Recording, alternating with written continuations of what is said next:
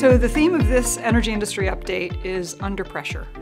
We're seeing the entire industry under pressure right now, from decarbonization goals to mounting pressure in the gas markets to policy mandates. Every part of the industry is facing some kind of pressure, so we thought it appropriate to call it under pressure.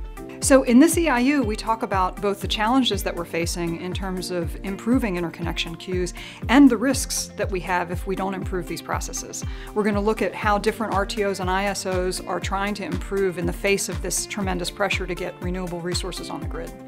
So many utilities made impressive carbon commitments all the way up to 2030 with a certain amount of decarbonization in their portfolios. What we're seeing now is where they assumed new technologies would fill a gap. That's coming to fruition, and they really need to figure out how that's going to work in the short term.